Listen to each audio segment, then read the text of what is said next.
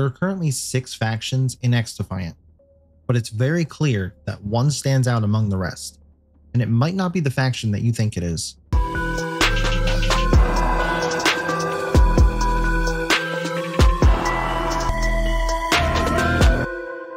Hey guys, Nightfall here, and I'm going to rank all of the factions currently in the game from worst to best.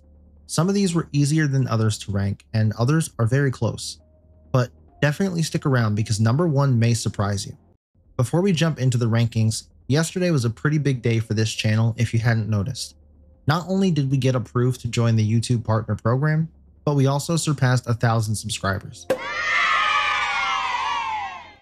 I could not have done any of this without all of you watching, so I just wanted to take a moment and show a big thanks to everyone. With that being said, I do want to do something special for a 1,000 subscriber video or something, and I have some ideas on what I want to do, but if you have any suggestions or ideas on what we could do, I'd love to hear them in the comments. But let's go ahead and get into these rankings. Coming in at number 6 on my list, and taking home the title of worst faction overall by far in the game right now, is the GS Commando. While being the newest faction, they're definitely not the shiniest. The siege hype that came with them died down pretty quick, and if it wasn't for the ADS ability they have, this would have been a lot easier to put them at 6. Their passive, Hard Hat, which reduces headshot damage, sounded very good and almost broken at reveal, but in the actual game, you hardly ever notice it at all. And if it wasn't for the sound that it makes when you're hitting it, you probably wouldn't ever notice it. The Shockwire is easily destroyable with literally any sort of grenade or explosive or a simple melee, and the only reason it's decent right now is because on some surfaces, you just can't break it with a punch at certain angles, so it can be tricky to deal with. Places like Zoo on the staircase leading down to Zone A, for example. Overall, just a lackluster faction, don't see very many of them in games, and I'd be interested in seeing faction pick rates for this game. At number 5, we have one that might shock some of you. The Echelon faction. I know, settle down. This faction used to be top tier, maybe number 2. That is until everyone complained and got it nerfed. Now the intel suit barely provides any intel. The ghillie suit is the most noticeable thing. You can see it coming from a mile away, and it's so loud, the whole lobby can hear when you activate it. Same with the sonar goggles. It's so easy to just avoid the person using it for 10 seconds or whatever the time is. And the passive trait low profile is basically useless because no one really uses the minimap. This used to be my main faction until recently when I realized it was becoming more and more useless each day. Number 4 was pretty easy to place as well, and it's going to be Libertad. Now, hear me out. They're a very good faction if used correctly, and that's the key here. Used correctly. Most times, people that are using them are the most selfish players I've ever seen in these types of games. Libertad feels like it should be higher than 4, but honestly, the only reason it beat out Echelon for the number 4 spot was because of all the nerfs they got recently, and also because the Ultra for Libertad is sort of broken. It's basically an Ultra for the whole team, and taking anyone down inside of it is near impossible to do on your own. I'd rather see a Phantom Ultra pop up. Up next at number 3, we have the Cleaners. This is where it starts to get tough. I'm putting Cleaners at 3 because they're very easily way more overpowered and overpicked over the previous 3 I had just mentioned. The passive alone is better than some other factions' abilities, and when paired with the right weapons, can act as a free heavy barrel. Not to mention, Cleaners might be one of the only 2 factions currently in the game that I'd have a hard time deciding between the 2 abilities. The Firebomb is so good, it's almost like a splash melee effect that when you're being surrounded, you just kind of hit that and take some people with you. And the Incinerator Drone is even more broken because it explodes right at the end of the path, making it almost impossible to dodge. Sure, you might be able to get away with some burnt clothing, but you're going to take some damage. Then their Ultra is just ridiculous. Not sure who thought that the range on that thing was okay, but it's not. And until they do something about it, Cleaners is always going to stay towards the top half of the factions.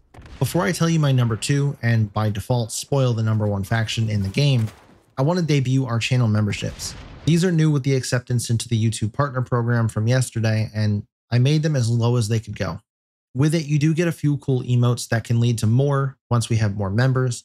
And then you also get a few other perks, including a special role in my Discord, which, by the way, you should probably join that. Definitely not something I expect anyone to do, but it's there as an option, just as the super thanks button is as well. And the more members we get, the more things we can do on this channel, and maybe even make more tiers, give higher tier members more perks. The possibilities are endless. But let's jump back into the rankings.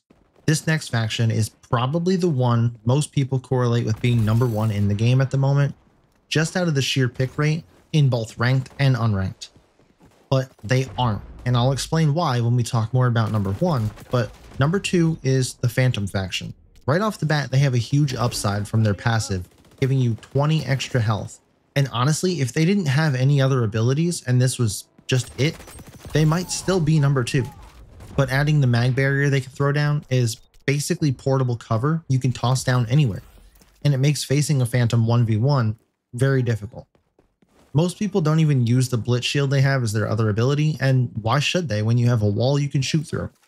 I'm sure I'll get a lot of heat for putting Phantoms at 2 and not number 1, but hear me out, and if you still disagree after this, let me know in the comments. If you haven't guessed it already, number 1, the best faction in XDefiant right now, has to be DeadSec. Hands down, no questions asked. Most people will use DeadSec and just spam spider bots and think it's the best ability in the game. Well, I have news for you. If you're not using the hijack ability when you pick DeadSec, of course you probably don't think they're going to be number 1. Anything you come up against, you can counter with DeadSec. Oh, is that a Phantom shield? Yeah, you mean your shield? Libertad's health canister? Oh, you mean your team's health canister.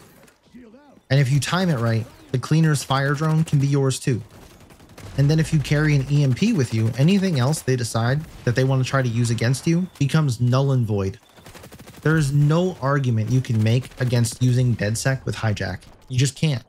Even another DeadSec with Spiderbot is just going to be in for a surprise when the Spiderbot they just deployed is now clawing away at their own face. Even the DeadSec Ultra is menacing to think about. Most players just pop their Ultra as soon as they get it, but as an Echelon player and having gone through this several times, I've had to sit there and do math and make sure that I wasn't about to activate my Ultra only to have it canceled as soon as I activate it by the DeadSec Ultra.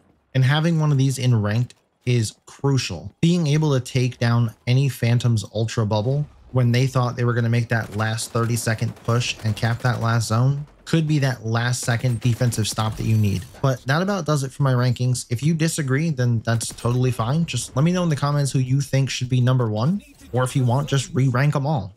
I think one thing is very clear and that everybody could probably agree on, and that's that the GS Commando is still at the bottom of everyone's list. And I honestly don't think that any amount of buffs that you give that faction or nerfs that you give other factions will ever change that. But if you made it all the way to the end of this video, make sure to hit that like button and subscribe if you haven't already. Check out some of my other content, and I'll catch you in the next one.